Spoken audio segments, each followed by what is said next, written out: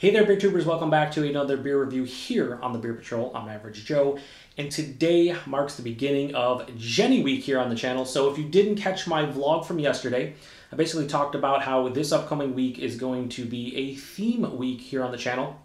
And the theme for this week is me reviewing beers from the Genesee Brewing Company out of Rochester, New York. And I thought we would start with their most iconic, classic beer. This is a staple in Western New York and pretty much New York State in general, and it is none other than the Genesee Cream Ale, aka Genny Cream Ale. So yeah, I have a rich and storied history with this beer. Okay, maybe not, but I've had this beer a lot in the past. So full disclosure, you know, it's a beer that I've had before.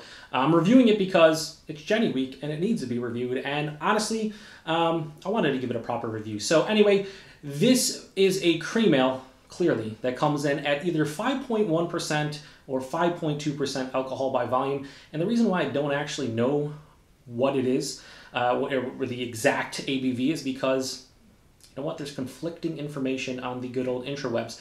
The website, maybe I didn't look hard enough, doesn't list an ABV. I believe Wikipedia and Untappd say 5.2%, and then Beer Advocate and Rapier say 5.1. Here's the thing. It's a 0.1 difference, and I really don't care. So, yeah, anyway, this is just a classic, man. This is my go-to macro. Not that I drink macros a lot. You know, I might drink this beer maybe a handful of times per year.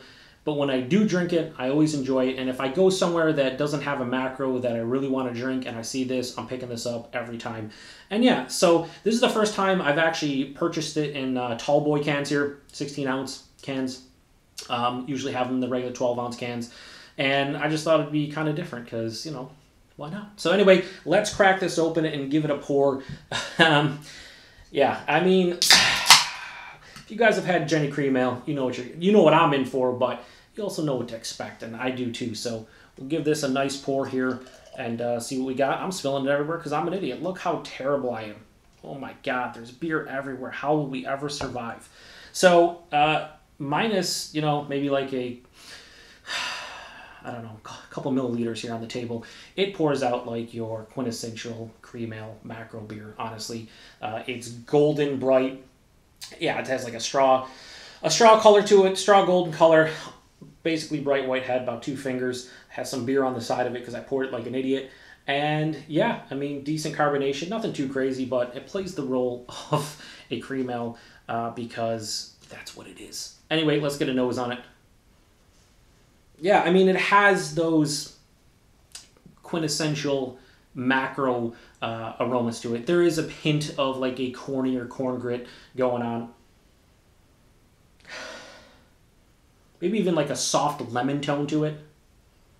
It has a bigger malt base. There is like a bready, almost crackery tone to it, like they're using, you know, Pilsner malt or something. Yeah, but for the most part, it's a cream ale. It's Genny Cream Ale. I mean, this is what it smells like every time. They're very consistent. They've been brewing this, I think, since 1960. So, you know, you have almost 60 years to dial this in and have people enjoy it. And you know what? It smells like it does every single time I have it. But yeah, there's not much going on. I mean, I honestly would be being basically not honest with you guys if I told you that I was getting all kinds of crazy characters in here. It's a very simple beer made for very simple purposes, drinking, and there's not a whole lot going on because there's not meant to be, and I'm going to drink it because I want to drink it. I'm really thirsty right now. So cheers, everyone. Let's see what Genny Cream Ale has to offer.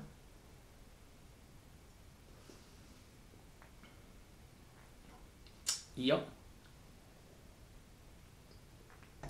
Crisp, clean, very clean. Super refreshing. That slight like lemon character I'm getting, or was getting in the aroma, a little bit bigger in the taste this time actually. I don't know if my palate's been properly cleansed, so to speak. So I don't think there's anything different going on with my palate, but there's just little lemony characters, little like zippy citrus character. But for the most part, it's all about the malts in this. It's bready, slightly crackery. Has a little bit of corniness going on. But I think the one thing that I enjoy with this, you know, it's a cream ale and it's not an adjunct lager, although they are using adjuncts in this, I'm pretty sure. It doesn't have an overwhelming corn character to it. It has some of that, but it's dialed back maybe like 50% if you compare it to a lot of other adjunct lagers, and that's why I think I like it so much. It's very clean. It's not overly sweet. It's meant to be a hugely drinkable beer, and that's what it is. I mean, you know, I think I paid like $4.49 for a 6-pack of the Tall Boys. You can get, you know, 12 packs of the 12 ounces for what, $6.50, $7. It's a cheap beer, and this is a good beer too. For craft beer drinkers, I think more craft beer drinkers would enjoy this than an American adjunct lager. I could be wrong. It's just infinitely. I mean, look at that lacing, bros and broettes. I don't know why I said that, but look at that. Look at that lacing. You know, it's so awesome. Now it really doesn't matter, but it's going. I want to just drink all of this right now. But yeah, I mean, I could get into specifics here: body, mouthfeel, blah blah blah. It's appropriate for the style. It has a lighter body. It has, like I said, a really crisp and clean finish to it. It's slightly dry, not overly sweet. A little bit of lemon character, some bready, crackery malts, a little bit of corn, but just infinitely drinkable. And that's what I like about this beer. There's absolutely no faults to the beer at all for me, and that's what makes it my go-to macro. So, Genesee Cream Ale.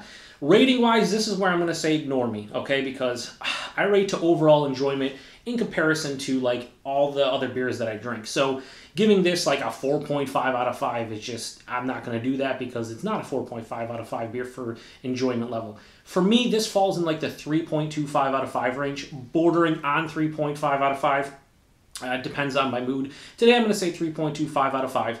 If I was rating this to the cream ale style, 4.5, 4.75, hell, even 5 out of 5. This is a great cream ale.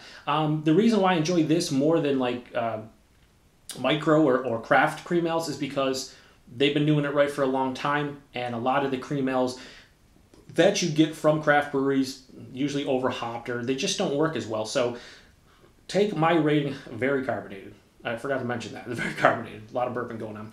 But take my rating with a grain of salt. Like, hopefully you do every other video that I... every other beer I review and every other video that I make. Because, you know, it's my rating to my palate, to my scale. But just let it be known that I do like this beer quite a bit. And it is my go-to macro. And I will buy it again. And I do dig it. So 3.25 out of 5 for me on the enjoyment level or enjoyment factor or enjoyment scale or whatever. If I was to rate it to style, probably like a 4.75 out of 5. It's just that damn good for the style. But anyway, yeah, that does it for the first beer here of the week, Genny theme week or whatever you want to call it.